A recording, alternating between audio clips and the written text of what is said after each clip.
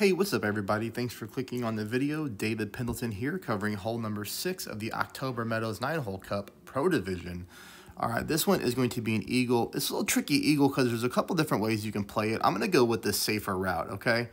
I don't know why it says hole 11 on the graphic. It's hole 6, obviously. 10% at max. We're going to go half top, half a bar of side spin to the right with our red ring at the rough, just like this. Normal shot will put you very nicely onto the center of the fairway, leaving us for shot number 2 with a minimum distance sniper shot.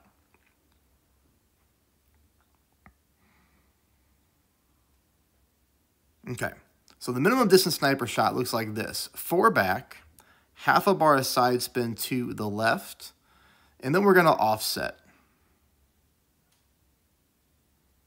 I'm going to zoom in here so you can see exactly where I'm aiming with these green squares.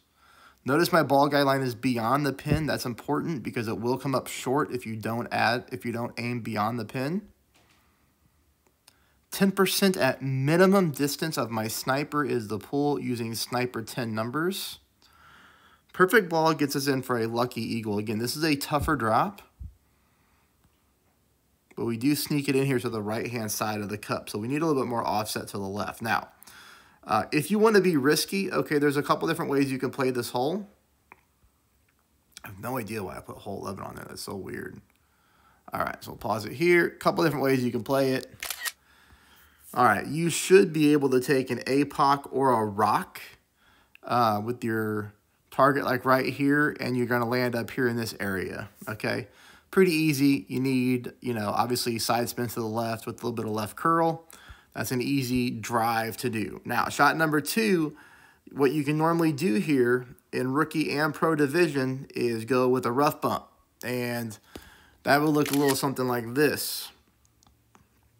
The rough bump would be played from here in this area coming at the pin. Now, because the way this green slopes, all right, it's got some weird slopes on it, you normally have to offset the shot. Sometimes you have to play the rough bump up here by the sand too, just depending on your pool. And that's a thin margin of rough. If you have perfect crosswind, it's a little bit easier. But, a great ball could land you into the sand, which is why I'm not playing this shot. So anyways, if you want to be risky, you can dial in that shot. I'm going to go for the safe approach and just pick up my birdie. Best case, pick up an eagle drop here and then move on to hole 7. I do have to take a little break. I got some errands to go run. I will finish the last 3 holes tonight. Thanks for watching. Please subscribe. Please hit the thumbs up, and then I'll see you later on tonight for hole 7.